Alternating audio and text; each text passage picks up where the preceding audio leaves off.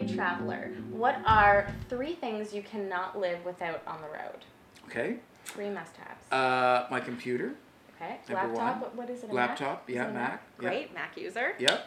Okay. The second thing is great shoes. Great shoes. And a number of different kinds of shoes, because in doing this show, you're on your feet for 12 hours a day and walking and often carrying heavy gear. So that's the second thing. Right. And the third thing is the right clothes, both for climate and socially. So for me, what I like to do is I like to go, especially when you're going on a survey or you're meeting people. Again, in Europe, it's a very formal environment. It's much more formal, and I like to go dressed. Yes. You know, because then it's sort of we're on the same kind of social scale.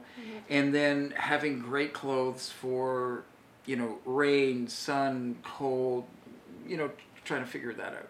So those are the 3 things. Amazing. I love it.